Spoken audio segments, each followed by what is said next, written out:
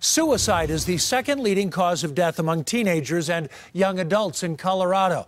And Latina teens are attempting suicide at alarmingly high rates. But a group in Denver trying to change that through art. CBS 4 health specialist Kathy Walsh joining us from the Mental Health Center of Denver with some of those creations. Kathy?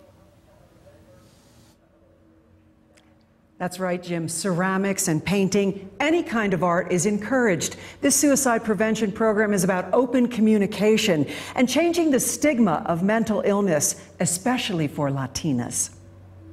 So, I don't know, I just love drawing flowers. So Sandra is sketching blossoms. Asharia is focused on a tiny fairy. It's art when words won't work.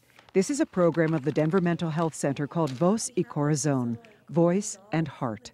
We're trying to help our young people feel like they can express both what's going on with them, but also what's in their heart. According to coordinator Michelle Tijerina, the program is 13 years old, designed by teens for teens.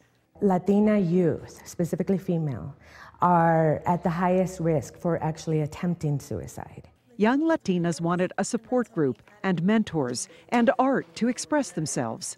I think it saved my sister's life. Sandra Gonzalez Tapia says 4 years ago, her sister was being bullied and attempted suicide. It shook her family, and they turned to Voz y Corazon. I was able to just take it all out, my anger, my sadness, my happiness, everything, and put it on that artwork, and it was amazing.